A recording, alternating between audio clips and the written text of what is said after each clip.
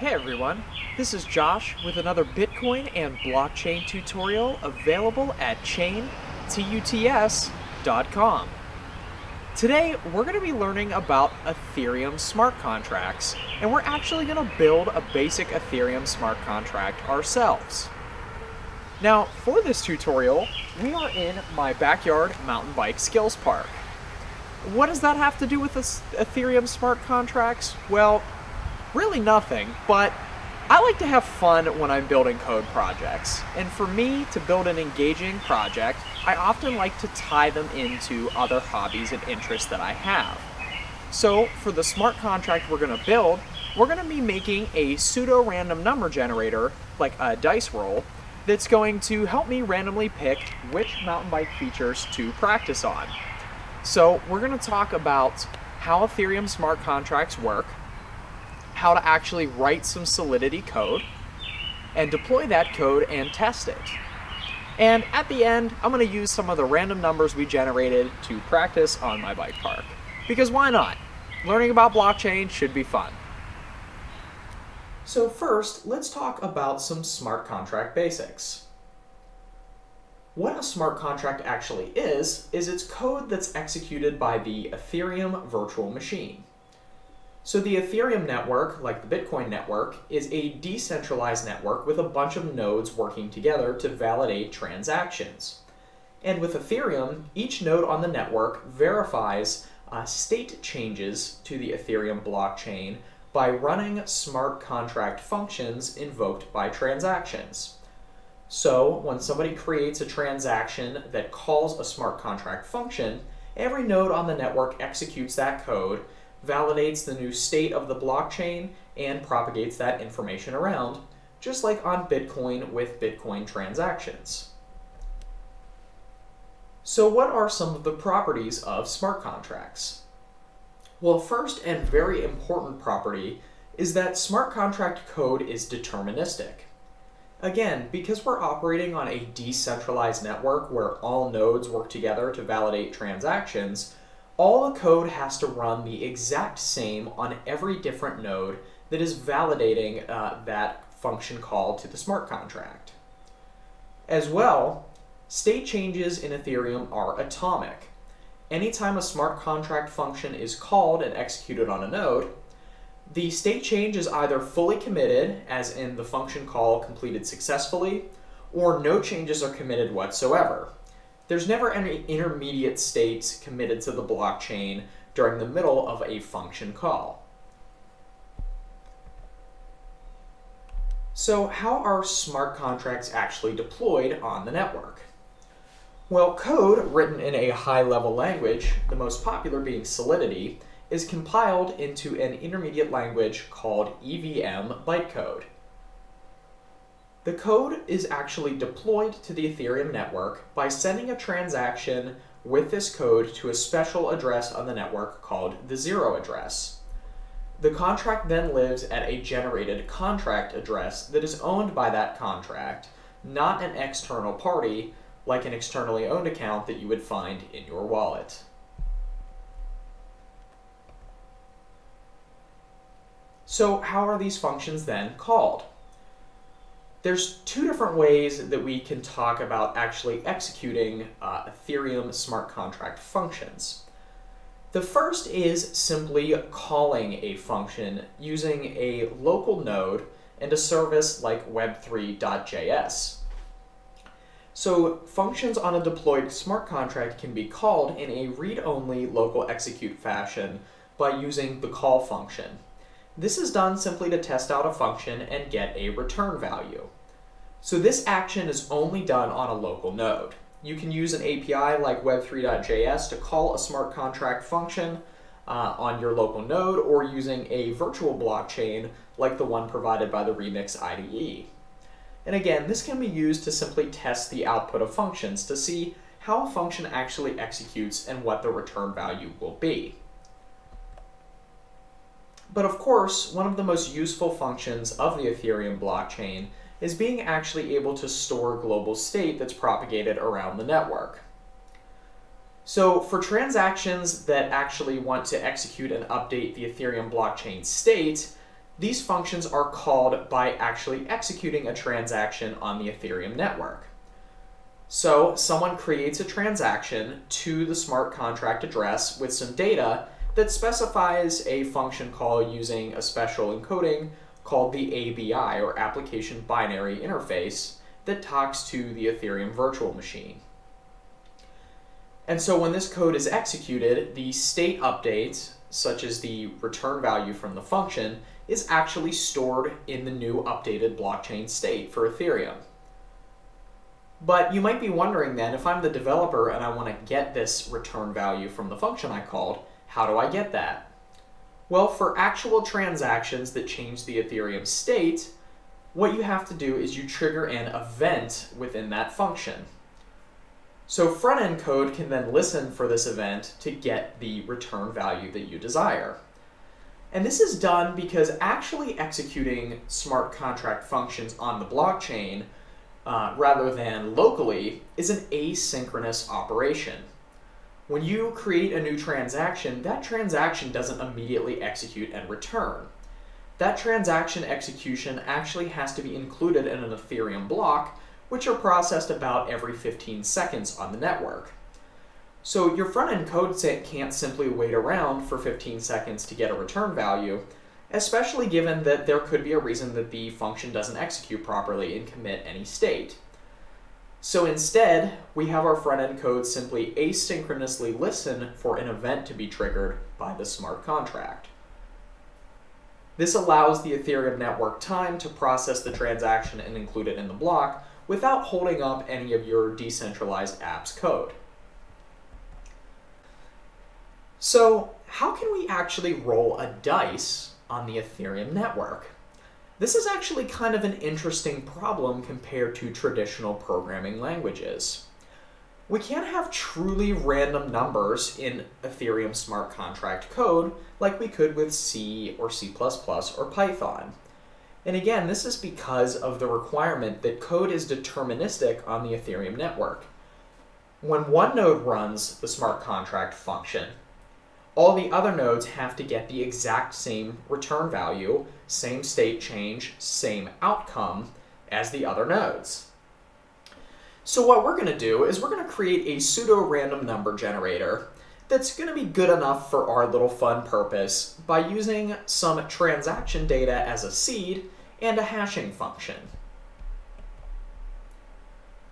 So let's actually break down our couple lines of Ethereum smart contract code, and this is going to be over 2 slides here. So if you're a little bit confused looking at the end, don't worry, there's more code coming.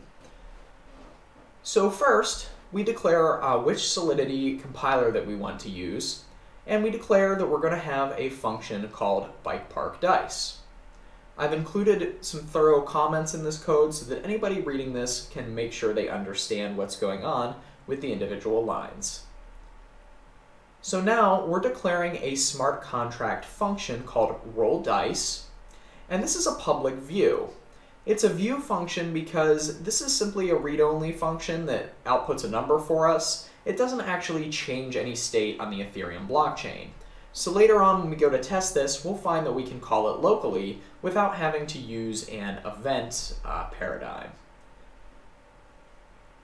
And this function returns a uint256, so a 256-bit integer number called final roll. So first, let's go ahead and seed our pseudo-random number generator. We want these random numbers to be different for every transaction call, hopefully. And so we're going to use some data that was going to differ with generally most transaction calls and senders to the transaction, so the callers of the transaction. And this is going to be different enough that when you call this function a couple different times, you're going to get different dice rolls. So we are using the message.sender, and this is the caller of the smart contract. It's not necessarily the externally owned account that calls this function through a transaction. This could also be a contract that is calling another contract. As well, we're going to get the seed from the block difficulty and block timestamp, which is going to differ for every block. Now what we're doing here with this ABI.encode pact is we're simply taking some inputs that have different data types, as Solidity is a typed language, and just putting them into a bytes format so that we can later put it through our hash function without having to do any further typecasting. So we're actually hashing these values as well. So I'm hashing the sender, hashing the difficulty, and hashing the timestamp. So next, we put all the seed data together and run it through a hash. So we're kind of creating pseudo-random numbers here by using this hash function. Because Keccak 256, which is part of the SHA-3 standard, is a cryptographically secure hash function, it's pre-image resistant, meaning that we can't generally predict from an input what the output is going to be. And that's desirable for creating the appearance of randomness here. This hash function is also very importantly a deterministic function, so for any one input we always get the same output. And that means any Ethereum node that runs this contract function is going to get the same output for a particular call. So when we make a call and that call has the same sender, timestamp data, and difficulty for that particular transaction, all nodes on the network that are trying to validate this will get the same returned number. So we're hashing all of the seed data through our SHA-3 function and getting a hash. Now, this hash is a 256-bit integer, which is much wider than the random range we want to return. So what we do then is we take the hash number casted to an integer, and we use the modulo operator, modulo 6. What this means is it actually takes the final number and divides it by 6 and returns the remainder. So we get numbers possible 0 through 5 when we do this modulo operation, and that allows us to narrow down our integer to the random range that we want to return. And we simply add +1 at the end because the modulo operator returns from 0 to one less than the modulo number that you're trying to calculate. So for any number modulo 6, we have 0 to 5, and we want to return 1 through 6. So this is just correcting a potential off by 1 error. And finally, our contract returns the final roll. So what I did is I plugged this code into the online open source Remix IDE for Ethereum. And this is simply an online development environment that allows you to compile Solidity code and test it out. So I compiled my code and deployed it simply to the test JavaScript virtual machine and ran some function calls. Again, this is not actually executing transactions in this case. I'm simply testing by using a local call because there's no need for our function to update any state on the Ethereum blockchain. So I got some final results. I rolled and got a 2, a 1, and a 4. So this is, again, a fairly simple example of an Ethereum smart contract. Again, what we did here is we wanted to simulate rolling a dice, and I'm using it for the fun purpose of figuring out some things to practice on my mountain bike. But this is a general function, and you could use it for anything. Perhaps if you really were bored, you could even play Yahtzee with a friend or family member using this dice smart contract. People have used this idea before to try and implement lotteries and those sort of things on Ethereum. And it's interesting to talk about the coding challenge of doing random numbers in a very non-random deterministic environment. So now that we have our pseudo-random number generator Ethereum smart contract, I generated some dice rolls to help me pick mountain bike features in the backyard to practice on.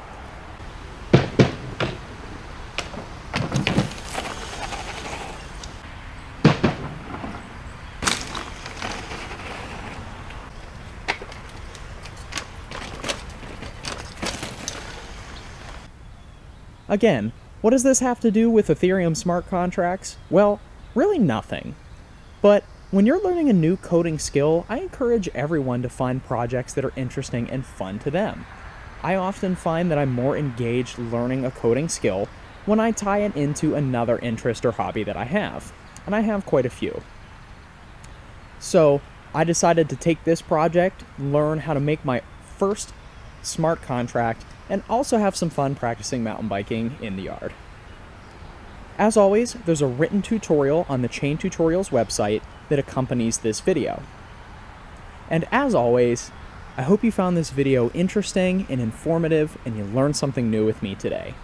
Happy coding and happy mountain biking!